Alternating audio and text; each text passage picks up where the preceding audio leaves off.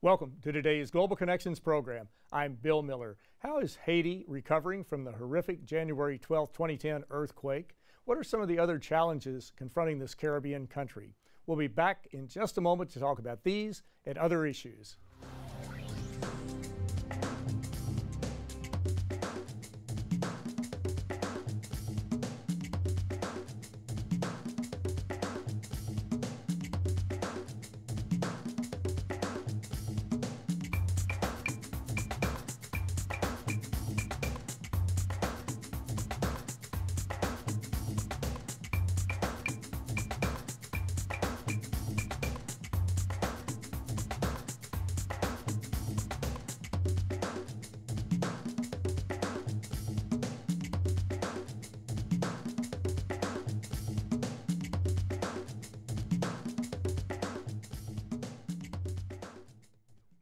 Welcome back to our program. Today we're taking a look at Haiti, a country that was in the news back in 2010 for many, many months. We're going to take a look at how Haiti is recovering from the horrific earthquake that struck it on January 12th in 2010.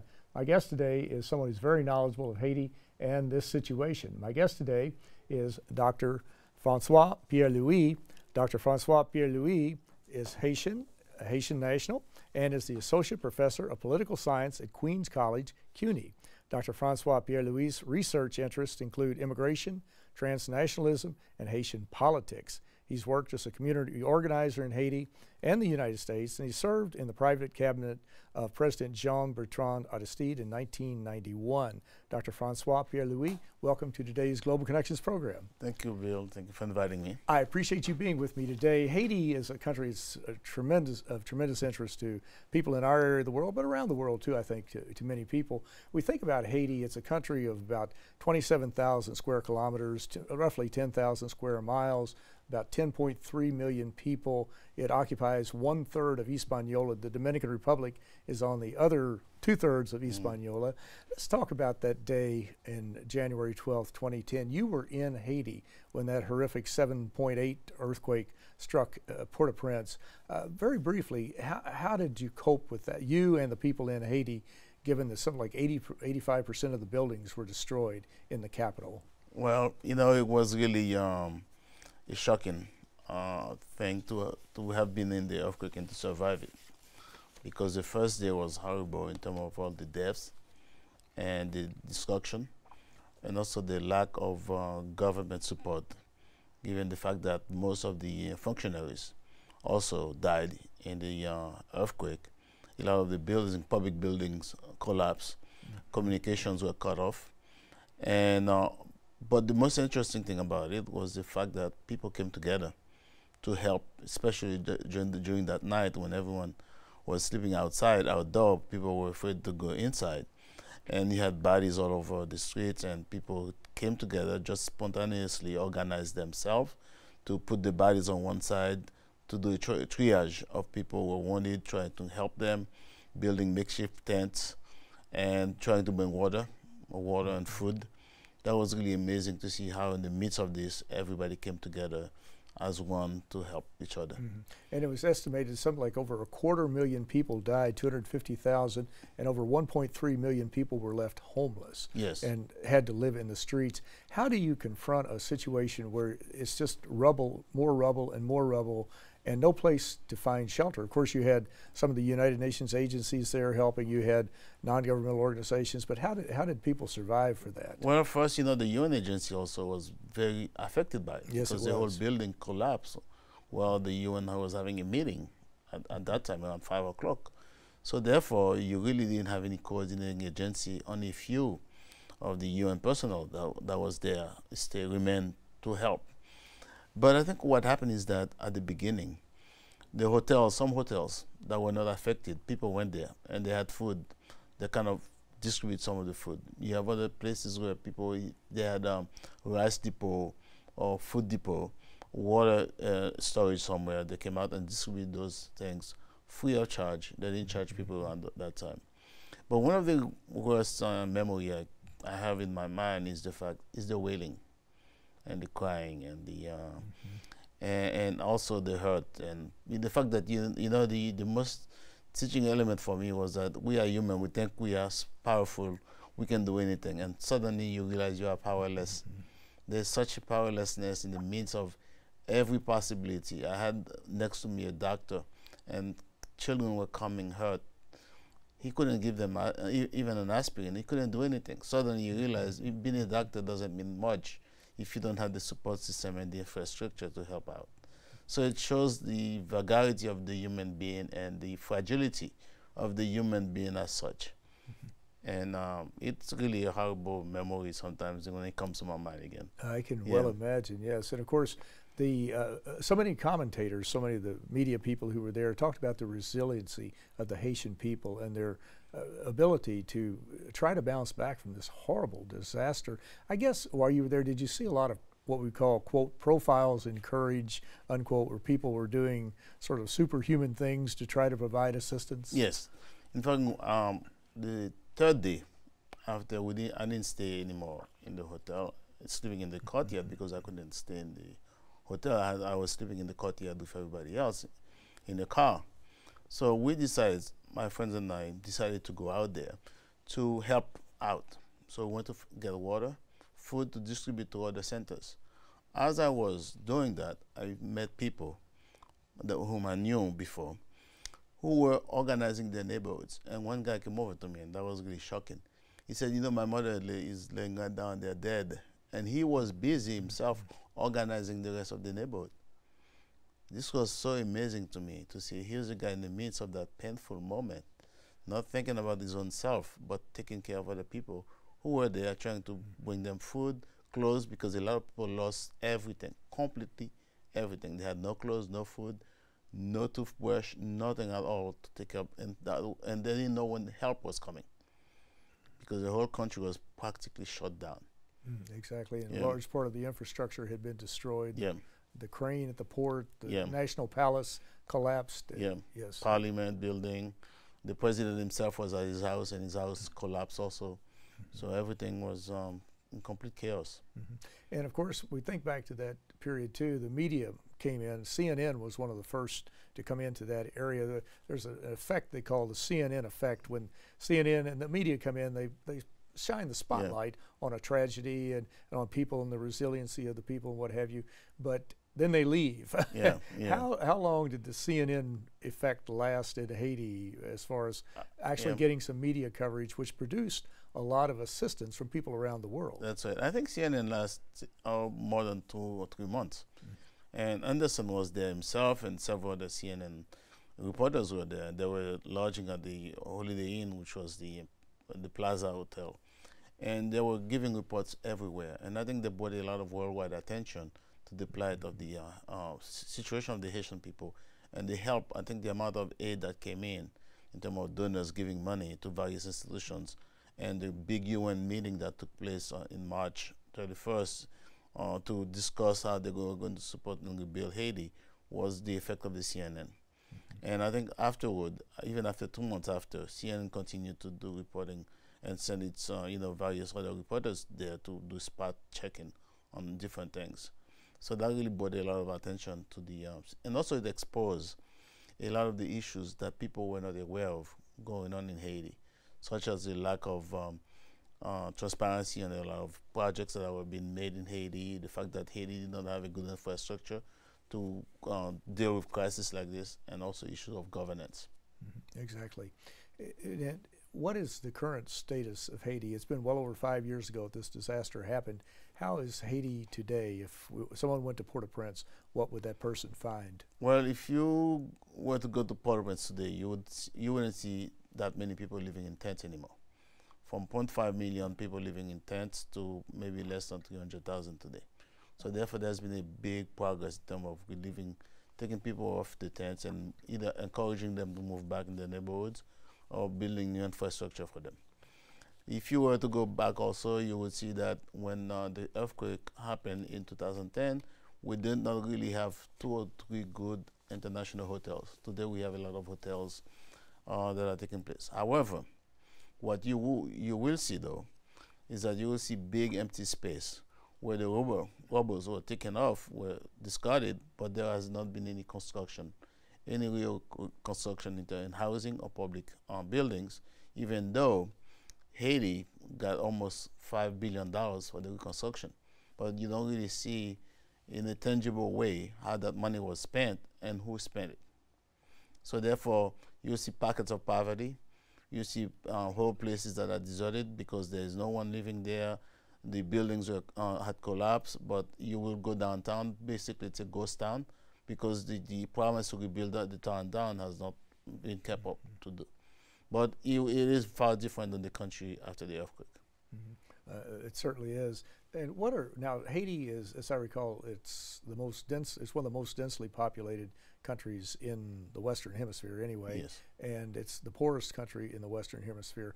What are some of the other challenges confronting Haiti? Are they primarily economic, or is there a multitude of other challenges? Every country has challenges. Yeah.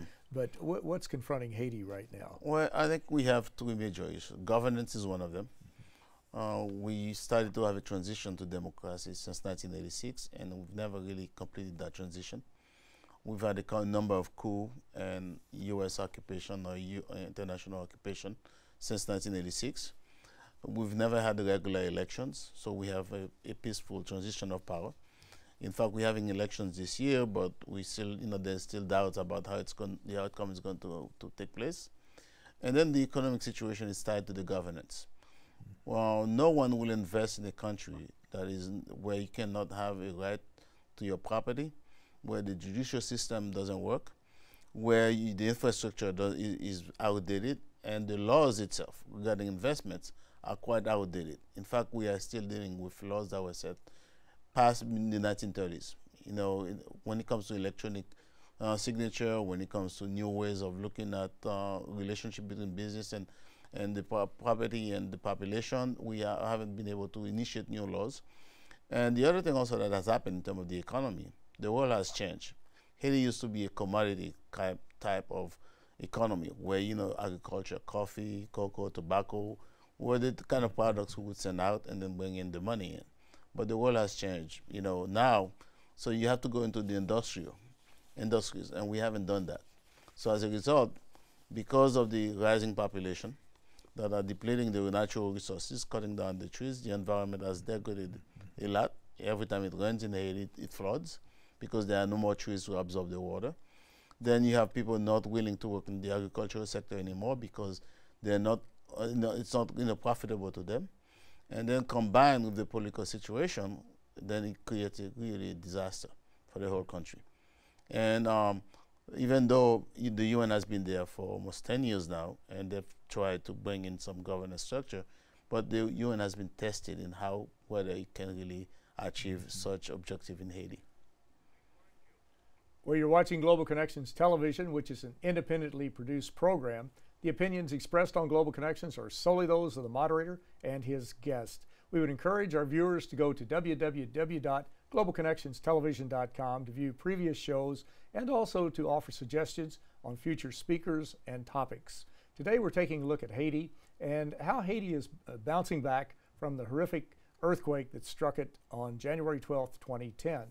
My guest today was in Haiti on that date and is very knowledgeable of the country. My guest today is Dr. Francois Pierre-Louis, who is an associate professor of political science at Queens College, CUNY. We're talking about Haiti, and you mentioned a minute ago about the environmental devastation that's taken place in Haiti. If you fly from the Dominican Republic across the border, many people have seen this shot, I'm sure, was green, verdant on the Dominican side, and the hills have been denuded, the trees have been chopped down. Is Haiti a microcosm? There are many around the world, like Bangladesh is one of the most densely populated countries. It floods periodically. It's supposed to lose 20 to 25% of its land by 2050 due to climate change and rising seas. But is Haiti sort of a microcosm of overpopulation, too many people in too small of a place, and which many countries are moving towards? It's not just Haiti, but many are moving toward. Of course, that ties right into climate change and producing more of a carbon footprint, which creates more climate change. Do you see that as a microcosm, or are there things that could be done to help Haiti deal with this environmental disaster and to not worry about so many people in a small area? Yeah. Well, I think I wouldn't say it's so much because of the population growth, because if you look at Haiti compared to Taiwan, They more or less have the same physical, geographical space. And look at, no one can say because of the population of Taiwan, Taiwan is poor. I think it's more of a question of governance, in the sense that Haiti, historically, the French, when they came in, they began to cut the hardwood trees to make furniture to send to Europe. So there has been a history of the deforestation in Haiti. And secondly, the previous Duvalier government, in order to get rid of its opponents and enemies, used to cut down forests because thinking that these people would be living in the forest. So therefore, there was this license to just cut down trees in order to prevent the opposition from organizing from that. And they made a lot of money out of the hardwood forest they were selling abroad. And third, there wasn't any environmental policy for reforestation, to manage the land well, and also to decide where to plant, where to do agriculture, and where not to do it. So I think the problem with Haiti right now, it's a question of management. First, it's the authority of the state. Do you really have a state? Because whenever you have crisis, you have coup upon coup every year, every 6 months. So anyone who comes in try to take as much as possible from the state and not thinking about the future, because they're not going to be there for a long time. And secondly, it's a question of, how do you train your population? Education is very important. Most the literacy rate in Haiti is very low. There are more illiterate people in Haiti than you have people who can read and write, even though we've had several programs, but they've failed because the government really did not pay attention to it. So I think it's a question of also population growth has to do with economic situations. The better a person is off, the less likely that person will have more children. So therefore, it's education combined with policy that will change these things. And I think it's possible to do that, because as you said, if you look at the Dominican Republic, they have the same ecosystems. So if you manage it, then Haiti can regain some of this land and the environment that it has lost due to either population or lack of governance. And in many countries, they undertake programs to plant trees. Is that possible? Is that happening in Haiti now? Yes, that has been going on for a long time. But the issue, the biggest issue, that's why it comes back to governance also. It's a question of land tenure. We've had histories of peasants planting trees, and then when the trees are ready to ripe and the owner comes by and says, okay, I gave you this land to work on, but it's not your land, now give me back my land. So the peasants, the poor farmers will not plant trees on land that they know the owner will come back and recuperate. So you have to have a way to say to the person, if you are planting the trees there and you've been there for 50 years or 60 years, there is some remunerations that you will find after you've done that hard labor. Otherwise, they have no interest in investing in doing that. Exactly. Now, there are several other issues confronting Haiti, and one, briefly, there's a cholera epidemic outbreak. What is the status of that now? That killed 4,000, 5,000, 6,000 people, yes, as I recall. Where are we on that? Well, in fact, Haiti never had the cholera before until the UN came in and came with the Nepalese contingency that came in, and they dumped the waste in the river. And because of the infrastructure of lack of sanitation in Haiti, a lot of people use the river waters for drinking, bathing, and that's how they caught cholera. But I think the good thing about cholera is that it has been able to be contained.